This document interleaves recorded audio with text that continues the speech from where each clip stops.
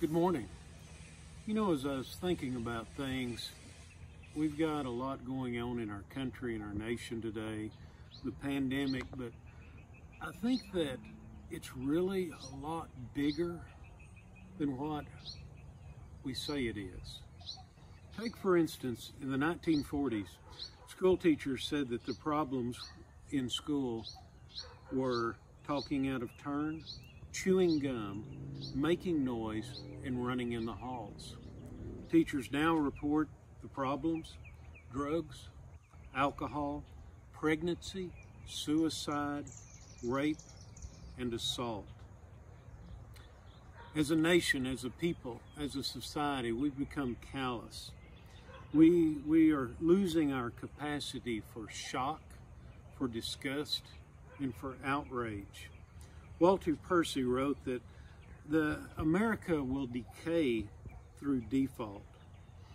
We will be defeated not by communist countries, but from within, from weariness, from boredom, from cynicism, and from greed. We need a change, and God's people need to stand up. Listen to me again. 2 Chronicles 7:14.